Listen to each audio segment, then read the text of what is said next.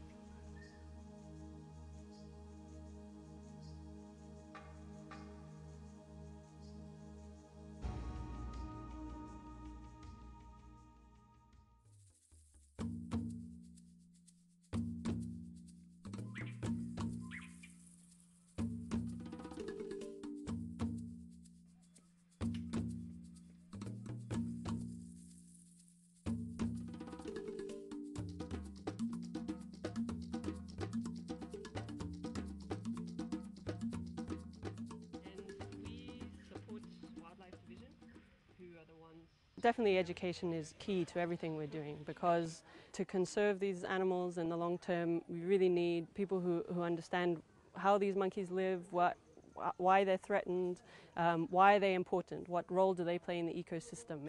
It's not simply about the monkeys, but in general about the wild forests of Ghana.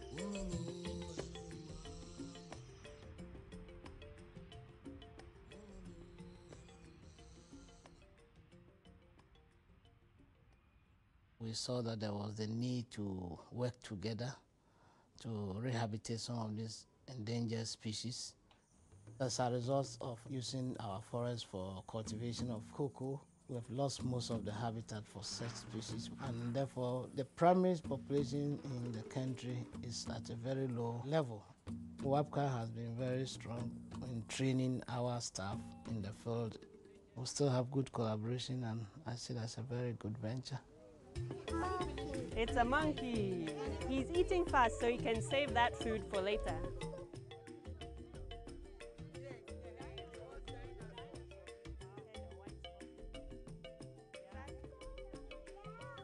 Do you know the name of this monkey? What do you call it? Mangabey, very good. You're doing very well.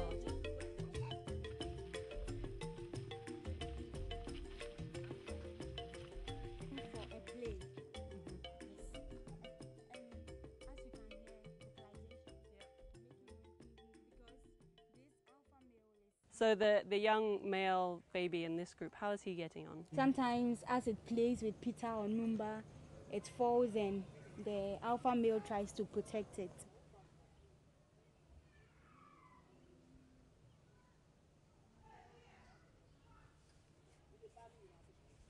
What I'm seeing so far in most of the mangabeys, especially Kwiko's group, is normal behavior.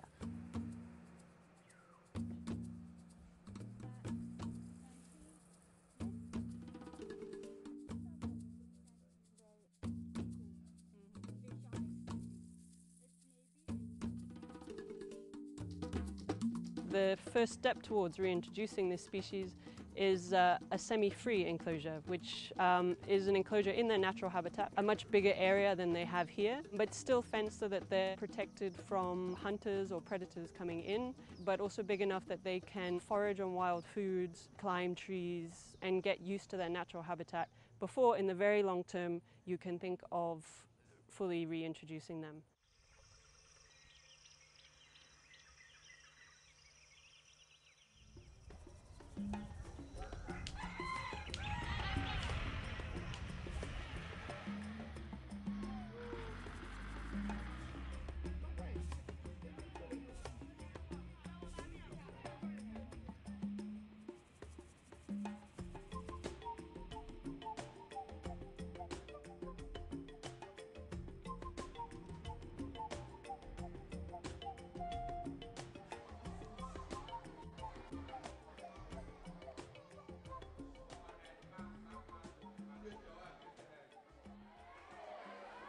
Fireful. Baranako, a cassa, no album.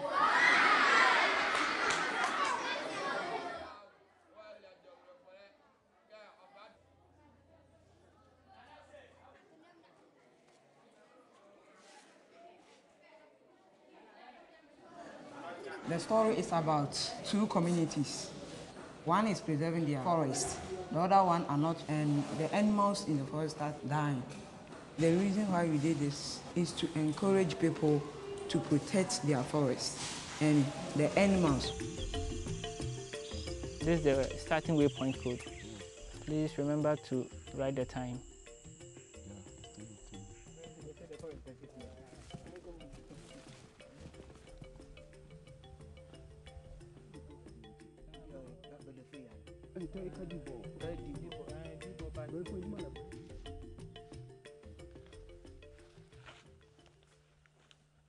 This whole area is farmland, and then the forest boundary is on my left here, about 500 meters. 20, 30 years ago, all this place was forest, but people came in and bought the land for farming activities, and they've managed to clear the whole forest, and this is how they've left it.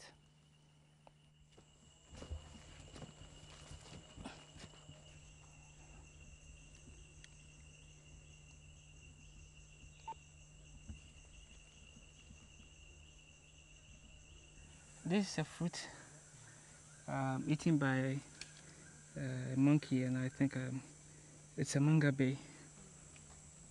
Most of the times they walk on the ground and feed on the fruit that drop from the trees, while the other monkeys are eating up on the canopy. I trained them on how to detect the primates, and also how to use the GPS and the compass.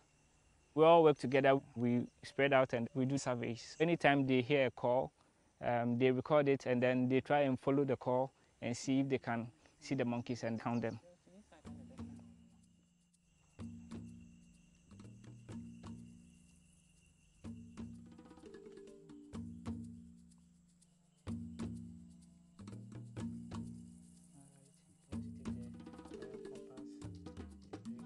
Mo say see ano o ma ka se o menche aboa bia nti see o mo ba maka ho na yeko ayebo ay forest no ho ban nti see ano enche mo an bi see abo ho ban.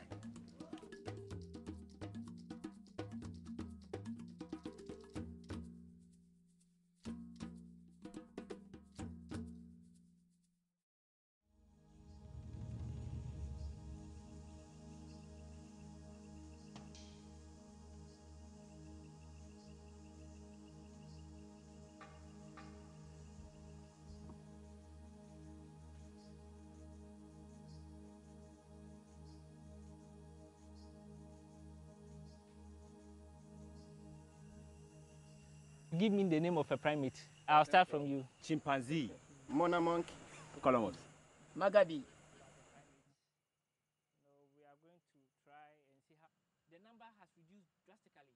And if we don't take care and we don't protect primates like the mona, spot nose, black and white colobus, they move in multi-species groups. Who can give me one reason why all these monkeys move together?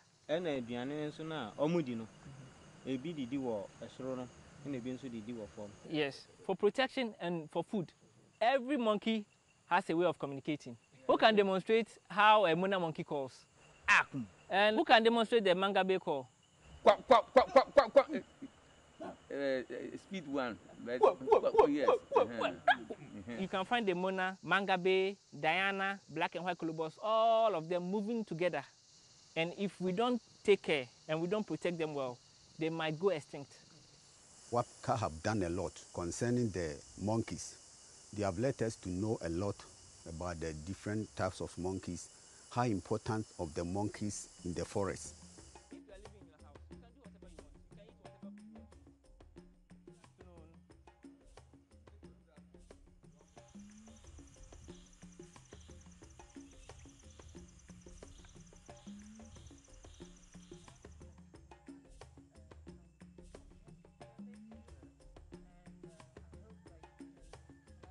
whatever you want. Monkeys can easily cross the border, even by swimming.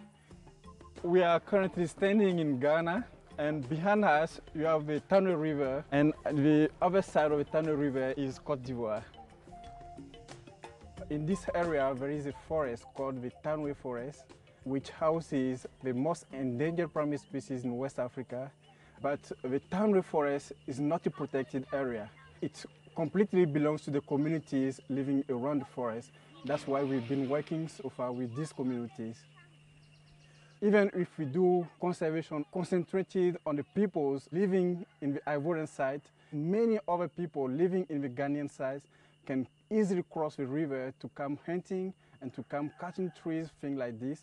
So it is important that we have a collaboration with partners working in Ghana with these communities, and I think WAPCA was the ideal partner for us.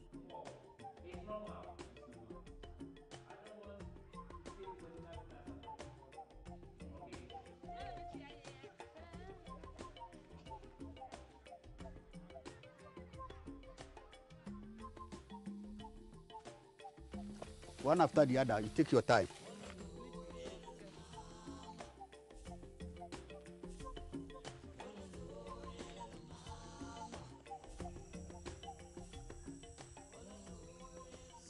The children are from Amokwa, which is a village just outside of the park.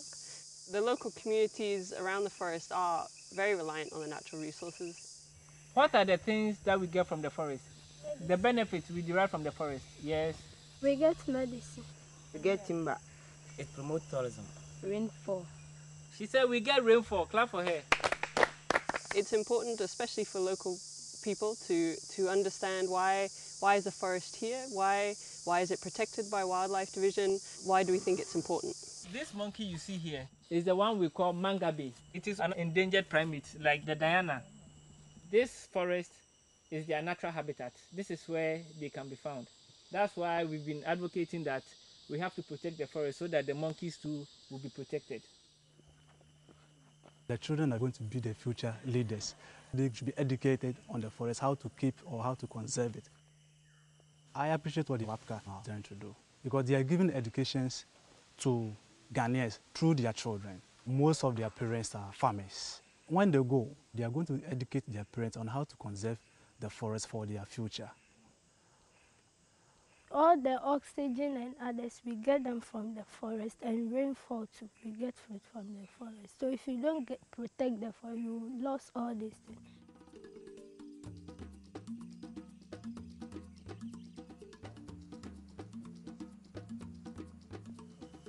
The preferred area for the semi-free facility is here in Ankasa, just in the center. It's called Nkwanta, and there are a number of sites within that have been proposed as suitable. We hope to start construction within the next year.